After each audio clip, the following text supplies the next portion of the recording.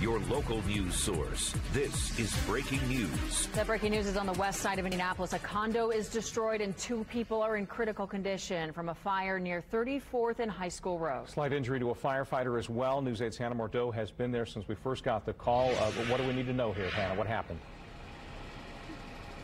Well, this is at the Meadow Lane condos. We just talked to the fire department. They say a child and a woman are in critical condition. They say that those 2 people were pulled from the 2nd story of this building. You can see for yourself a very active scene. Firefighters are still working to put out hot spots. The fire department tells me that this building had 4 units housing 16 people who are all displaced now.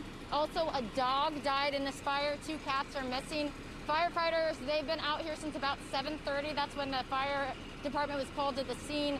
And a firefighter actually had to be taken away on a stretcher. The fire department says that firefighter had a heat exhaustion. So again, it's been a tough morning out here.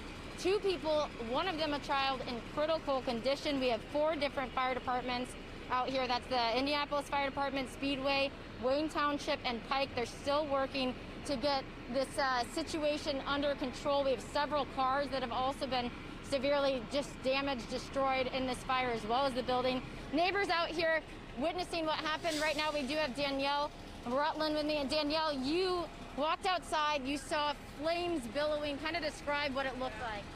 It was just like really high, and it was really big, and flames blowing everywhere.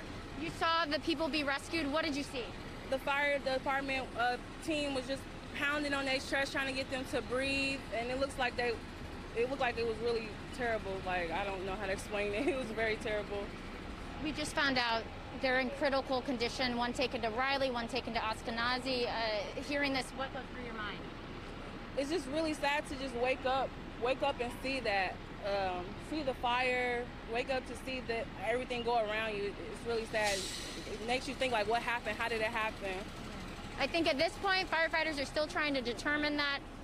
They have told us, actually, that it's unclear where the fire originated, how it originated. They do say that there were working fire alarms in this building.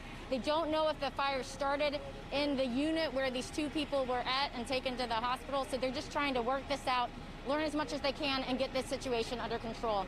Live on the west side, Hannah Mordeau, Wish TV, wishtv.com, and follow us on Facebook. Hannah, thank you. And it's clearly a story we'll follow through the course of the day as we learn more about how those 2 people are doing. That's right. We will catch you up now.